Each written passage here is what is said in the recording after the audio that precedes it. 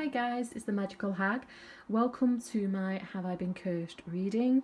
Now this is a reading that I didn't really offer as much just because curses and hexes and jinxes, there's a lot of negative feeling about them, though they do happen and they are happening more and more and more, I've noticed.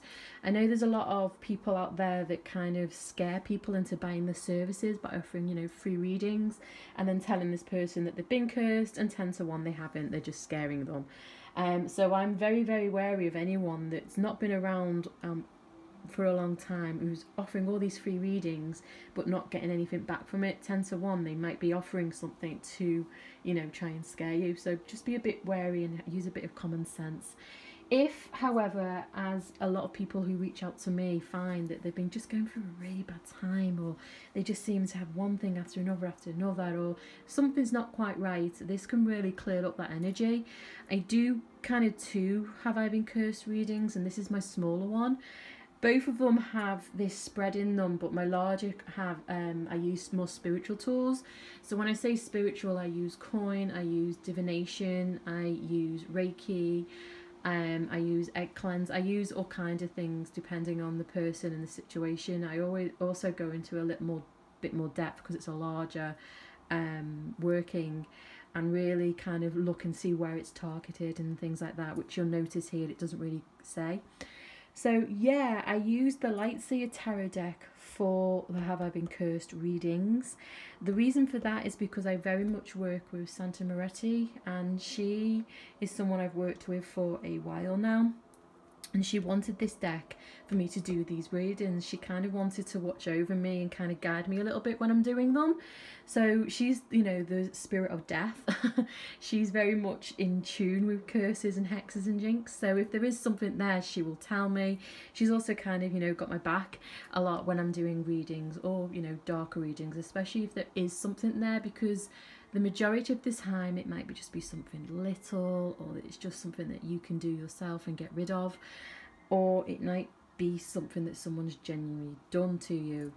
I do curses and I also do cleanses and unhexing, so I've seen people do them and I've seen people clear them. So they are out there, and a lot of practitioners, a lot of spiritual workers, witches will tell you that it's kind of, there's more and more of it out there nowadays. I think just because social media, we connect more, it's just so much easier to find personal information about people, and when you have that, you can do a lot with that. You'd be surprised at what I could do with a photo of someone, let's put it that way. But anyway, this is the Have I Been Cursed reading, and it's been blessed and dedicated to Santa Moretti. She is watching over me. She wanted this deck. I brought this deck specifically for this reading. So certain decks that I have, I only use for certain readings, and this is one of them. This is the Lightseer Tarot.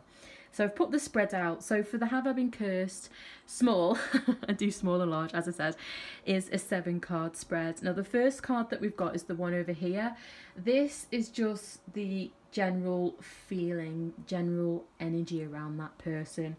It could be the main focal card. It could be the one that you really need to pay attention to. You could also, if you wanted to switch it up, turn it into the shadow card, which means that this is kind of like the darker energy, something that maybe might be being worked. It's the Page of Cups, so this spread isn't for anyone. It's just one that I just turned over randomly just to kind of show you what cards are used, and this is telling me that, yeah, there's no curse here, but this is kind of the shadow aspect or the energy of that person at this time. Then the first 3 cards up here, they're all linked together. Now these read together and you look at what's happening to that person, what's going on in their lives, what energy has been sent, if any is sent, what you're picking up on an energetic level as well. So what is happening, read together and really link up these cards to kind of see. It'll give you an idea if there is a curse. This one will tell you straight up yes or no if there's a curse, and then these two will tell you the who, what, when, why, or just give you an idea of the situation or the energy of the situation that's currently going around that person right now. Then this one is the outside influence. This is kind of the person that's done it or how it's been done. With practice and with experience, you'll have certain cards that you'll know kind of means certain things, like a witch has cursed you, or it's a hex, someone's not liked you, or it's just negative thoughts and feelings, or it could be someone's been gossiping about you.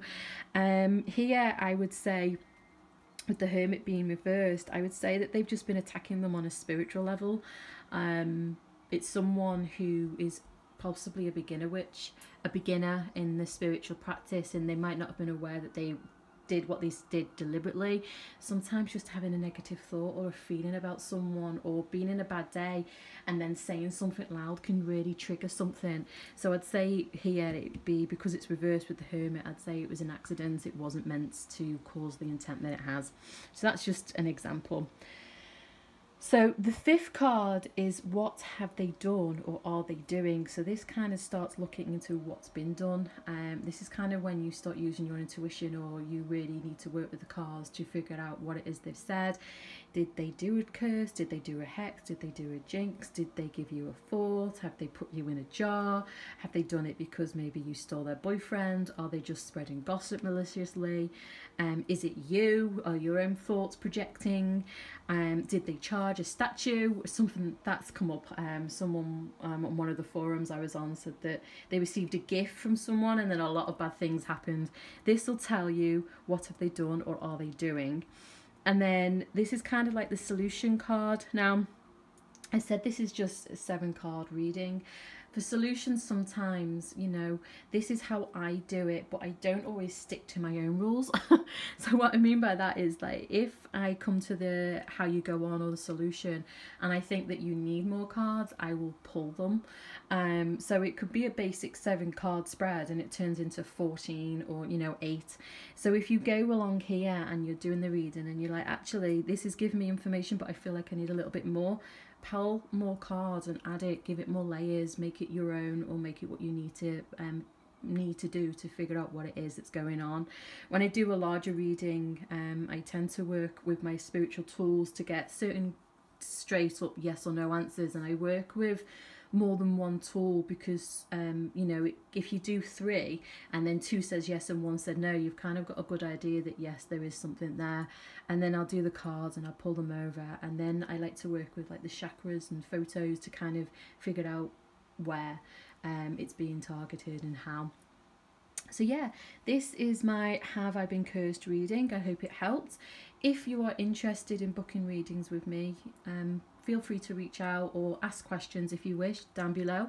If you do Have I Been Cursed readings yourself, put down below kind of how you do them. I'm going to do more videos on this series, so I'm going to do a video on what cards represent curses, and then I'm going to use spiritual tools as well to kind of find out. So I'll do a couple more videos and hopefully you will enjoy them. But thank you for watching. Blessed be. I am the Magical Hag, and peace. Bye guys.